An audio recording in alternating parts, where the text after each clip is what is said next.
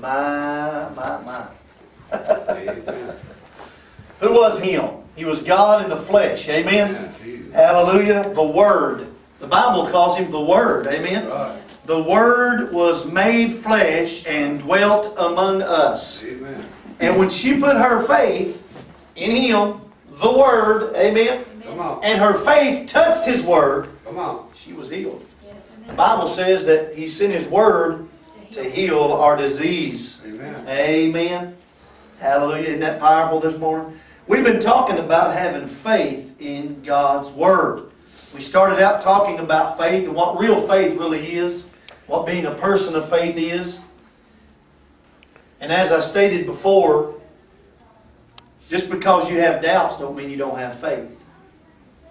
You remember the man in the Bible that said, Lord, I believe, but help thou mine unbelief. Amen. Amen. We have been taught a mindset that unless you believe, unless you become some kind of superhuman, which none of us are, there ain't no one of us in here this morning that have not doubted. There's not one of us in here this morning that won't doubt again. There's only been one person that ever walked this earth that was perfect, and it ain't you. Amen. Amen? It ain't me. Jesus Christ. Amen? The only begotten Son of God. The only perfect one that ever walked on this earth. And we started out in the book of James. Go there with me this morning. We'll read our foundational scripture. Just about every sermon that I start anymore becomes a series. I'm so long-winded one day don't get it, so we have to do it 2 or 3 Sundays in a row.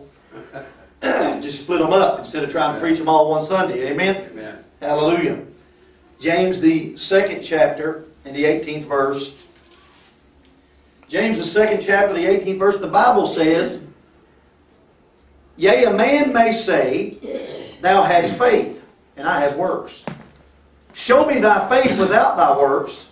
And James says, I will show you my faith by my works. Amen? Amen. And what we've been learning is that real faith is whenever you trust His Word. Regardless of the doubts, regardless of the way it looks in the natural, regardless of what the devil tells you, what your brother or sister tells you, or what your old carnal mind or flesh tells you, faith is saying, God, I don't understand it. I don't see how it's going to work out, but I know what your Word says, and I stand on that today. Amen. That's what real faith is. When Abraham took Isaac up the mountain, he didn't go up the mountain having faith in the sacrifice or faith in his own ability. He went up there having faith that God had promised him that his seed would be as the stars in the heaven, Brother Bill. That his seed would be innumerable. And that seed would come through Isaac. So when he walked up that hill and he looked over at Isaac and he said, don't worry, God will supply. You know how he knew God would supply? Because His Word had told him that He would supply. And God is not a man that He should lie. And His Word is always, the only thing you can count on today is God's Word. Amen? You might tell me something today and you may not be able to come through on it. Amen? Brother Bill told me about, he brought a couch out to my storage building. You don't care if I use that, do you, Brother Bill? He brought a couch out to my storage building and he said, I'll be back to get this Tuesday. That's about 4 years ago. Amen? Now see, and I use that because a lot of times we make plans and they fall through. We make promises to people and they fall through. We tell people we'll be there this day at this time. And yesterday morning I had to meet the owner of the building here at 10:30. He said, I'll be there at 10:30. Guess what? I was here at 10:30, but he wasn't. Amen? We make promises or we say things that either because of scheduling or because things happen in life, whatever the reason is, most of the time we don't intentionally leave a couch in somebody's storage bin for 4 years. Amen? Stuff comes up. Most of the time we don't intentionally tell somebody I'll be there at 10 and we don't get there on purpose. Amen? It's because things happen. Because circumstances change.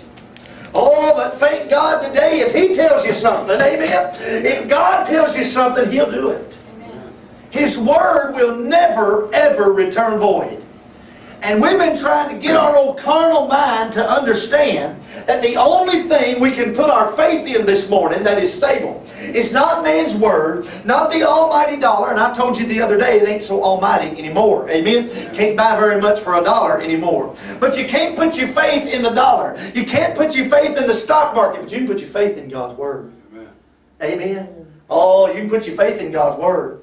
So what's that going to do with what James is saying? Because James was saying, I will show you my faith by my works. Amen. When you believe God's word, when you choose to trust God's word, then you begin to stand on God's word.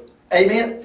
I'll show you my faith because even though my sons and daughters are dead, even though my cattle have been taken away, even though the only thing I got left is a nagging wife that tells me to curse God and die, I still stand on God's word and say, I know my Redeemer liveth.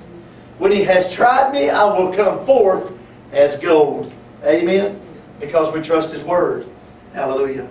We talked about the little woman that had the meal barrel and the cruse of oil that we preachers love to preach about. Boy, that's a great example, ain't it? You can use that in 1,000 different ways, 1,000 different sermons. Whenever she walked away from that fence after the prophet said, bring me some bread, she didn't go over to the meal barrel with faith in the meal barrel. She didn't go thinking, well, this famine will soon be over, because she was done so deep into it that she thought her and her son was fixing to die. And they would have. But she went to the meal barrel to make that prophet a cake, not because she had faith in the prophet, but because of the word of God that it came out of his mouth. Amen. He said, if you make me a cake first, oh, hallelujah, and God will sustain, God will provide for you throughout this famine, throughout this time of need. So she goes to the meal barrel, she goes to the cruse of oil, having faith that God will do what He said He would do. I got up this morning knowing that I'm saved. Brother Billy, why? Because you felt like it? No, it don't have nothing to do with feeling. The sooner you learn that, the better off you'll be. I didn't get up this morning and say I'm saved because I feel saved. There are times I feel saved. Amen? There are other times I don't feel so holy. Amen? But it doesn't have anything to do with my feeling. I've got faith in His word that He said, whosoever shall call upon the name of the Lord shall be saved. And I've done that. Amen? I've got faith in His word this morning because it says, whosoever believeth on Him shall not perish, but have everlasting life. And I've done that. Amen. My faith is in His word, not in the way I feel. And the sooner we understand that, the better off we will be. Who else we talk about? We talk about Jairus and his daughter, that they came and said, she's dead. Amen. And Jesus speaks to him and says, be not afraid, only believe. Amen. He tells him to have faith in God. And what happens? He goes and raises Jairus' daughter from the dead. Why? Because Jairus believed in God's word. We learned that from the beginning, the Bible says in John 1:1, in the beginning was the Word, and the Word was with God, and the Word was God. You see, the Word of God is the only thing that is everlasting and eternal. It has been from the beginning. It will be in the end. Jesus said heaven and earth will pass away. Think about that, heaven. This heaven we're always talking about. You know, that won't be your final abode. The Bible says there'll be a new heaven and a new earth. Amen? Heaven will pass away, but His Word will remain. The earth as you know it will pass away, but His Word will remain. His Word will remain. It is eternal. It is everlasting. It is the only thing that you can put your hope in and your faith in this morning. That is the Word of God. You cannot put it in a denomination. Ask the thousands who have and find out that they have been disappointed. Amen? You cannot put it in a certain doctrine or a certain religion. You cannot put it in a man. Man will let you down. Over the years we have seen that in a big way. Big name preachers who people have looked up to, put their faith in, even said, oh, if the rapture takes place, I hope I'm in their hip pocket. Amen? And then these preachers who were so big in so many people's eyes, they messed up. Guess what? They were human. Amen? Oh my goodness, sometimes that lets the air out of our balloon. Amen? To find out that a preacher is human. Wow. Amen? We're not some kind of super cloned robot, amen, or some angelic being that never has faults and never messes up and never falls down. We're human. Amen? We're human. And whenever they found that out, because they had their faith in the man instead of the God that the man served, amen, they became disappointed. Some of them gave up. Some of them turned away. Some of them just threw their hands up in the air and said, well, ain't nobody real then. No, the truth of the matter is we are all flesh. All of us fail, but God's Word does not. Amen? You can count on God's Word this morning. It has been tried, and it is faithful, and it is true. Amen? There is no turning back the fact. It doesn't matter. There ain't a devil in hell. Satan could line up every devil that he's got. Actually, there ain't no devils in hell yet anyway. But Satan could line up every demon he's got. Every devil he's got. You know the devil ain't in hell yet?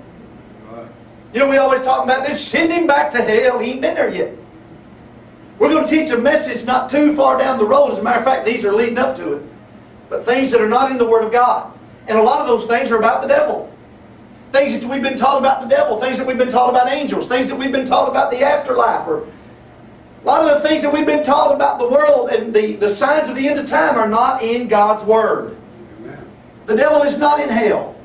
But if he can line up every demon that he's got at his disposal, they cannot stop God's Word from taking place in your life. As long as you put your faith. But one person can stop God's Word from taking fruition in your life. You. If you fail to trust it, if you fail to put your faith in it, you're the only one that can stop it. The devil can't. Amen. The only one that can stop all things working together for your good is you. Amen? It says all things work together for the good of those what? That love the Lord and are called according to His purpose. If you cease to love the Lord, it ain't going to work for your good. If you cease to be called according to His purpose, if you're no longer in His will, but you've turned and went the other way, if you've decided you're not going to serve God anymore, you can't claim that promise. But if today you have resolved that I'm a child of the King, that I'm going to live for Him, that my faith is in Jesus, there's not a devil in hell that can stop you. See, I said it again. There's not a devil today that can stop you from having the promises of God, because His Word is true. His Word is true. It is unstoppable. The Bible says in Psalms 12 and 6, the words of the Lord are pure words, as silver tried in a furnace of earth, purified 7 times. Thou shalt keep them, O Lord. Thou shalt preserve them from this generation forever. There's nothing that can stop God's Word. Nothing that can stop God's Word from taking place in your life. If you will put your faith in. That's why Paul said, I am persuaded that he is able to keep that which I have committed. Why? Because he put his faith in God's Word. And you see, today God and His Word are inseparable. That's why John says in the beginning was the Word, and the Word was God, was with God, and the Word was God. And then drop down to verse 14 in the first chapter of John. It says, and the Word was made flesh and dwelt among us. His Word became a bodily form and walked this earth. But His Word has always been. All the way from the beginning. Over there in the book of Genesis, whenever you go over there and read in the first chapter where it says that the earth was without form, it was void, and darkness was upon the face of the deep. And the Spirit of God moved upon the face of the waters. And God said, let there be light. Let there be light. And guess what happened? Amen. There was light. Even if there had been opposition to try and stop it, wouldn't have mattered. Because when God speaks it, it happens. If when God begins to speak something, if it did not exist when He began to speak it, it would by the time He was through. Oh, can I say it again? I doubt it. If when God begins to speak something, Brother Bill, if it does not exist, by the time He's through, it will. Because when He says, let there be light, there has to be light. Amen? Because when God speaks, His Word is unstoppable. It is immovable. It is eternal. It is forever. You can count on God's Word today. We can count on the Word of God. Amen. 2 different people from 2 different areas. One from, I forgot where she's from, Ohio maybe or somewhere. Wrote us this week talking about how much she enjoyed the preaching, because since she hadn't heard old-fashioned preaching like that since she was a girl in the Church of God. Forgot where she said she's from. Then we got an email from Canada, New Brunswick, I think. from a woman up there that said that she loved the preaching. And it ain't got nothing to do with the messenger. It's the message that we're preaching. Amen. It's the Word of God. You know why people are saying, hey, I haven't heard that? Because churches have quit preaching the Word. Amen. Amen. I like what Brother Bill always said. He said, when he called me, he didn't call me to preach my opinion. He called me to preach the Word. Amen. That's why we've got so many people that are starving to death spiritually today, because there's not enough people preaching what thus saith God. Oh, we got plenty of them preaching what thus saith man. Amen. But God's Word is the only thing that is eternal. God's Word is the only thing, Brother Rodney, that's going to see you through. God's Word is the only thing today that's going to be able to see you to the end. Amen. If you'll put your faith in God's Word. Amen. It was there in the beginning. Amen. Amen. Jesus said, I'll give you these scriptures. You can write them down. Matthew 5:18, Jesus said, till heaven and earth pass, one jot or one tittle shall in no wise pass from the law till all be fulfilled. Matthew 14:25, Mark 13:31, and Luke 21:33, Jesus said, heaven and earth shall pass away, but my words shall not pass away. Faith in His Word is the only thing that you are going to be able to stand on, especially in the last days, but always. It's always been this way. It's faith in God's Word that caused the walls of Jericho to come down. Joshua didn't have his faith in the men blowing the trumpets. Joshua didn't have his faith in the priest that held the ark on their shoulders. Joshua didn't have his faith in the shout that they were going to make on the seventh day. Joshua had his faith in the fact that God had promised him on the seventh day, if you'll blow the trumpets, if you'll shout, if you'll march around the walls will come down. Why? Because His Word spoke it, and there was nothing, there was no devil, there was no demon, there was no force. All of the great armies of Canaan, none of the places, nobody, no army, no force could stop it, because God had spoken it. When Jesus said, see, that's why there wasn't no fight going on while Jesus was dead. Peter says in the book of Acts, the 2nd chapter, and you can look that up, do you good to do some Bible study. He said it was not possible that death would hold Jesus. Not possible. There was no, as Carmen wrote in his song, Jesus was down and the referee was counting 1, 2, and man had him counting backwards, but anyway, he was never on the ropes, Brother Bill. He had already said, I have the power to lay it down. I have the power to take it up. And He said, my words are spirit and they are life. He said, they will deliver me up. I will be crucified. On the 3rd day I will rise again. And when He spoke those words, there was no force that could stop it. Amen. Did you hear what I said? Amen. There was no force that could stop Him. That's why Peter said it was impossible. It was impossible. It was not possible that He not raised from the dead, because He had already spoke it into existence, just like it was impossible for darkness to hold back the light. When God said, let there be light, light had to be, because God's Word is eternal. It is all powerful. It is omniscient. It is all eternal. Amen. It is all powerful. It is everything that we need to put our faith in today. Amen. Amen. Oh, there were smart men in the Bible who knew the Old Testament Scriptures. And they thought that knowing the Scripture was enough. Just head knowledge. But Jesus said, search the Scriptures. That's where you think you have eternal life. He said, but those Scriptures that you're searching, they testify of me. Amen. You see, you can't separate Jesus from the Word. When you put your faith in the Word of God, you're putting your faith in Jesus. Amen? Amen. When you're putting your faith in Jesus, you're putting your faith in the Word of God. You cannot separate the two. He is the Word that was made flesh and dwelt among us. And that's the only place you can put your faith today. And we find in Matthew the 7th chapter, go with me, I'm going to be there for a minute, I'm going to show you something. Matthew the 7th chapter, first book of the New Testament. Matthew the 7th chapter, the 24th verse. Brother Bill will probably quote you these. Matthew 7:24. There's just some scriptures that get stuck in your craw and you just can't get them out. Amen? Amen. Matthew 7:24. And we've all preached on this 100 times. Therefore, whosoever heareth these sayings of mine. What were the sayings of Him? They were the Word. Yeah. Amen? Whosoever heareth these sayings of mine and doeth them. Now what do we begin this talking about? we begin talking about how James said, I will show you my faith by my works, by doing something. Amen? You don't do His Word unless you put your faith in His Word. So we find here Jesus telling us what happens to a man who puts his faith in the Word of God. Amen. He said, I will liken him unto a wise man which built his house upon a rock. Faith in God's Word. And having faith in God's Word, then you act on it.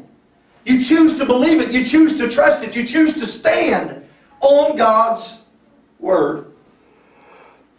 And it says, and the rain descended, and the floods came, and the winds blew, and beat upon that house, and it fell not.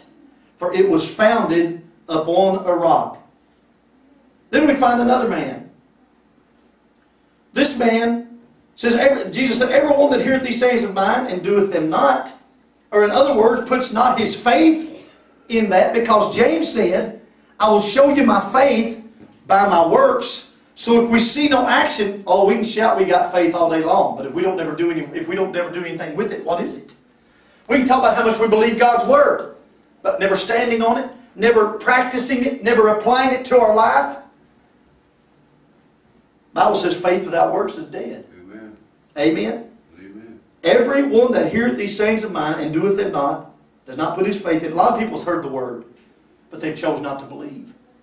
A lot of people has heard preaching, they've heard sermons, but they've chose to turn a deaf ear to what God has said. He says, he will be likened unto a foolish man, which built his house upon the sand. Did you hear that? Now listen, both these men built homes. They both built a house. Amen? I don't say anything about the material that they used. Maybe they both went to Ace Hardware and got the same kind of wood. But the important thing Jesus is emphasizing here is the foundation that they built upon. Amen. Amen? Oh, we got people today building on a lot of different things. They got their faith in the stock market. They got their faith in the Roman Catholic Church. They got their faith in Islam. They got their faith in Allah. They got their faith in Buddha. They got their faith in Muhammad. What happens to this man? The same rain descends upon his house. This picture today is if these two men built their homes in the same general area. Except one built his house on a firm foundation, the other built it on sand. Maybe the same storm that was hit them both at the same time. Amen? Amen. Maybe it rained on the just man, the man that had his faith in God's Word, at the same time it was raining on the other man. Amen. And if you saw it, you'd think, well, this is a nice house. You might have went over to Leroy's and his house built on the rock, and the rains hit it, and the floods hit, the storm, and the winds were blowing against it, and it survived. And you thought, well, Bubba would be all right. He just lives down the way a piece, you know. Same storm hit down there, but he should be fine. But when you go down there, you find what? His house fell, and great was the fall of it. Why? Because his house was not built on a solid foundation. If you spend your whole life putting your faith in everything, you can have a good life. There's a lot of good people in hell today. Amen? Amen. A lot of good people on their way to hell today. You may have a good life. You may have a lot of good works, but if your faith is not rooted and grounded, if it's not built on the rock, if your faith is not in God's Word, you will not be able to stand the test of time today. The Bible says that his house fell, and great was the fall of it. He had spent time working on it, building it, putting it together. He had built his house probably with just as much sweat as the other guy had. Put just as much time into it. Worked hard on it. Had his heart in it. What happens? Because he had his foundation wrong. Same thing's going to happen to you today if you have your faith in anything other than the Word of God. Amen? And when we put our faith in God's Word, we will automatically begin. Because see, that's what it's all about. These things go hand in hand. When the little woman went to get the meal out of the meal barrel to fix Elijah something to eat, she did so because she had faith in God's Word. When you have faith in God's Word, you begin to stand on God's Word. When you begin to stand on God's Word, you begin to act upon God's Word. You begin to look at the circumstances and say, well, I know that the bills are due. I don't have any money. The home's been repossessed. Things are going down the toilet, it seems. But, hallelujah, all things work together for good to them that love God and are called according to His purpose. Amen? Amen. All things work together for my good. That's His Word. You can stand on that. I might tell you something today. You may not be able to depend on that, but you can depend on God's Word. Amen. His Word is faithful. It is true. I told you over there in John, the first chapter, it said that in the beginning was the Word. Yeah. In Revelation 19:11, we find that there was it says, John says, I saw heaven open, and behold a white horse, and he that sat upon him was called Faithful and True. And in righteousness he doth judge and make war. It says that his eyes were as a flame of fire, and on his head were many crowns. And he had a name written that no man knew but he himself. And he was clothed with a vesture dipped in blood. And his name is called the Word of God. Yeah. I'm reading from Revelation, the 19th chapter. The 11th through the 13th verse. This is the closest thing we have to the original today. And it tells us that John saw heaven opened. This is getting pretty close to the end here. Amen? Amen. We see then how that the Word was in the beginning and the Word is at the end. It says He's faithful and true. Who He is? The Word of God that came forth out of heaven. Amen? With a vesture dipped in blood, talking about Jesus, the Word that became flesh and dwelt among us. The one that was there in the beginning, whenever God said, let us make man in our image. When God spoke, let there be light, and light had to come. The Word of God is eternal. It is forever. You can depend on it. You can build your life upon it. It is the Word of God. I saw heaven open and a white horse, and he that sat upon him was called Faithful and True. And in righteousness he doth judge and make war. His eyes are as a flame of fire, and on his head were many crowns. And he had a name written that no man knew but he himself. And he was clothed with a vesture dipped in blood, and his name is called the Word of God. Faithful, true, eternal. My goodness, why in the world wouldn't we want to build our life on that today? Amen. Why would we want to hang our hopes this morning on the stock market that may crash today? Why in the world would we want to hang our hopes on our education? Because the minute you learn something, they come up with something that's smarter than you are. Yeah. Right. Amen. Always. And yet things still seem to remain the same. When I was a child in school, many moons ago, they taught us the metric system. They said by the time you're grown, you won't be measuring in inches and feet. Well, guess what? 40 years later, we're still measuring in inches and feet. Amen? Man has grown in knowledge, yet they remain kind of simple whenever you think about it. Why? Because knowledge cannot save you. Knowledge is not a place you can put your faith. You can't put your faith in man's word, but you can put your faith in the Word of God. It was there in the beginning. It'll be there in the end. And whatever time slot you fall into in between, it will remain. It will be there for you. God's Word's the same. Amen. The same things that were written down 2,000 years ago are as much alive and as much powerful as if the ink was still wet. Amen. Because it's God's Word. This is what I built my life on. Amen. The Word of God. This is where my faith lies. Within these pages we find the revelation of the Redeemer. Within these pages we find the revelation of the infilling of the Holy Spirit. Within these pages we find that there is a heaven to gain and a hell to shun. Within these pages we find that Jesus Christ, God in the flesh, the Word became flesh and dwelt among us. Within these pages we find promises that will get us from earth to glory if we'll put our faith in it and believe what God said, simply because God spoke it, and knowing if God speaks it into existence, that there's no devil, there's no demon, there's no power on earth that can stop it, because it's His Word. I don't know if you're getting that this morning. Amen. I hope you are. It's His Word. You can count on His Word. You can build your life upon His Word. You can't hang your hopes on the shout today, because there's going to come a time you don't feel like shouting. Amen. You can't hang your hopes today on the dance, because there's going to come a time you don't feel like dancing. When you're laying on your deathbed, and you're reaching for something that you can hold on to and put your faith in that'll comfort you, it's going to be God's Word. It's going to be God's Word. Amen? Amen. He sent His Word to heal us. He sent His Word to become flesh, to walk this earth 33 and a half years, to heal. Everywhere He went, He healed. He set free. He delivered. Why? Because people put their faith in Him, His Word. He was His Word. Amen. You can't separate them. They're inseparable today.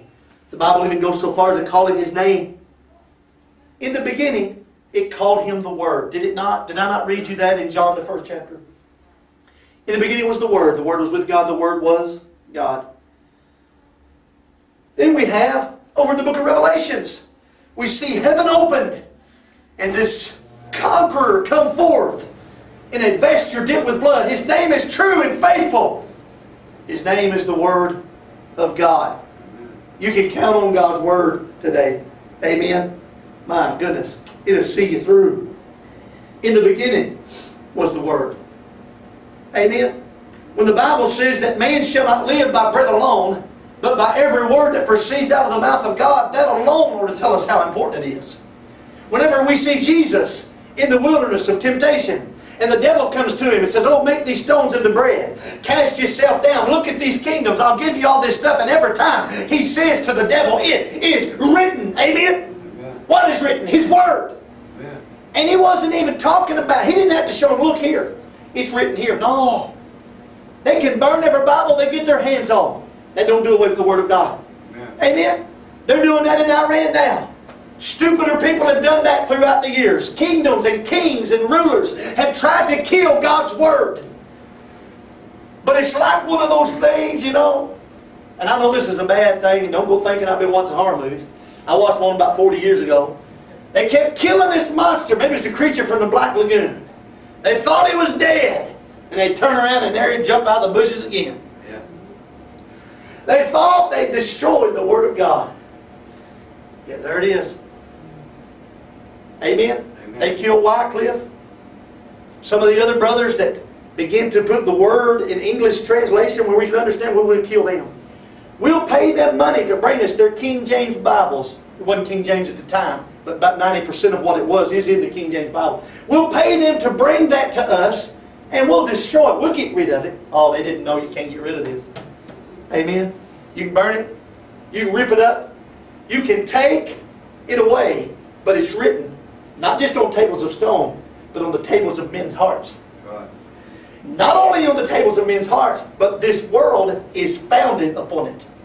Right. Do you hear what I said? This world was formed by the Word of God. Amen. The foundation of the world rests upon the Word of God. Amen. Can't do away with it. You can't kill it. You can burn it, but it remains. Amen. It's like the bush in the wilderness that Moses saw with God's voice coming out of it. Why did he turn aside to look at it? It was not some important big thing that a bush caught on fire. That happened all the time out there in that hot desert. But he turned aside to see because the bush was on fire, but it was not consumed. You can't kill it. You can't stop it. Oh, you can try. Like I said, kings have tried, queens have tried, rulers have tried, nations have tried, but you can't stop it. The devil has tried since the Garden of Eden.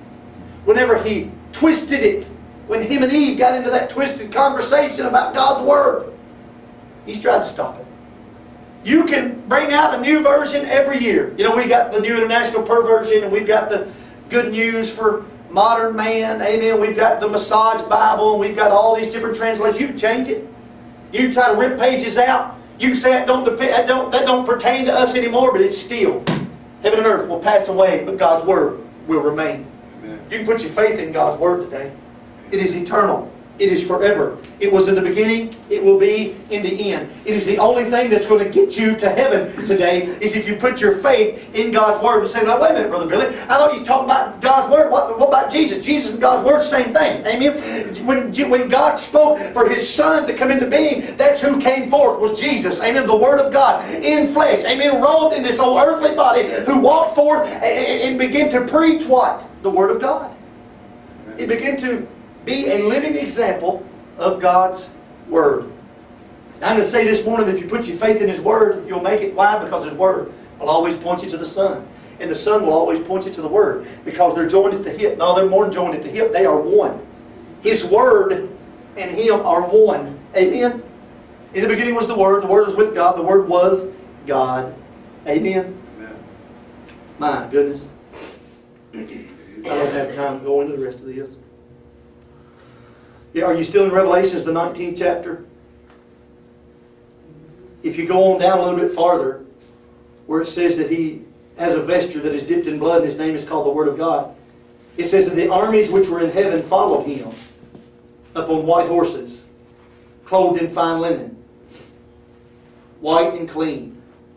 Revelations 19 and 15. Now listen to this. It says, out of His mouth goeth a sharp sword, and that with it He should smite the nations, and He shall rule them with a rod of iron. And He treadeth the winepress of the fierceness of the wrath of Almighty God. And if you go down to the 21st verse, and the remnant talking about the enemies of the Lord were slain with what? The sword of Him that sat upon the horse, which sword proceeded out of His mouth. The book of Hebrews tells us that God's Word is what? Quick and powerful, sharper than any two-edged sword. Brother Bill read about the armor of God, and it talks about having the Word of God. Amen? Amen. Having the shield of faith. Faith in what? Faith in God's Word. Everybody has faith. You worked 60 hours this week having faith that your employer was going to give you a check at the end of the work week. Amen? But that ain't what's going to quench the fiery darts of the devil. The shield of faith that will quench the fiery darts of the devil is the Word of God. Having your faith in the Word of God today will quench the fiery darts of the devil. You know why? Because whenever he says you can't make it, Sister Nancy, you say, oh yes I can. The Bible says, the Word of God says, no weapon formed against me will prosper. The Word of God says, in all things give thanks, for this is the will of God in Christ Jesus concerning you. The Word of God says that all things work together for good to them that love God and are called according to His purpose. The Word of God tells me in the end, I will be a winner and you will be a loser. So it doesn't matter what you tell me, devil. It doesn't matter what kind of doubt you try to contrive up in my mind. I know that I will make it, not because I feel it, not because, boy, I really feel holy today. No, but because I'm rooted and grounded and I've got my foundation laid and my faith is in the Word of God today. Amen. That's why I'm going to make it. Amen? Amen. Now, if I ever choose to take my faith out from the Word of God and put it in something else, I ain't going to make it. But as long as I trust His Word, I'm going to make it. As long as you trust His Word, you're going to make it.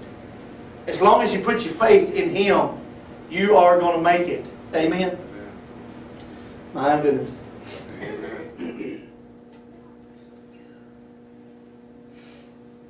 Jesus said that His words were spirit and life. That's John 6 and 63.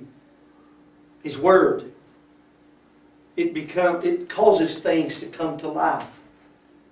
And if He said you can make it, you can make it. Put your faith in God's Word today. Amen? Amen. Stand on it. It has been tried. It is faithful. Amen? And it is true. Tried, faithful, and true. Amen. Tried, faithful, and true. God's Word. When all else fails, God's Word will remain. When heaven and earth passes away, God's Word will remain. When the storm passes over, whenever the storm blows and the winds and the winds rage, when the storm ceases, you will remain standing only if your faith is in God's Word. Amen? Amen. Only if your life is built upon God's Word this morning. If it's built on anything else, you will not make it. Amen. There's not no maybe you'll make it. I've heard people say, well, as long as I can just make it in by the skin of my teeth. If you make it in, it won't be by the skin of your teeth. It'll be by having your faith in God's Word. Amen. If you'll have your faith in God's Word, you can make it. If you'll have your faith in God's Word, you will realize in the morning, whenever you get up and you're facing everything but the kitchen sink has been thrown at you, amen, you will realize that you're still saved. You're still on your way to heaven. God is still on the throne. Ain't nothing changed except circumstances, and circumstances can't change the Word of God. Amen. And if He said you're going to make it, you're going to make it. Put your faith in His Word today. Build your life upon His Word today. And you will make it. Amen? Amen. I got more. We'll reserve that for next Sunday, I suppose. Hallelujah. Someone else have something this morning before we go?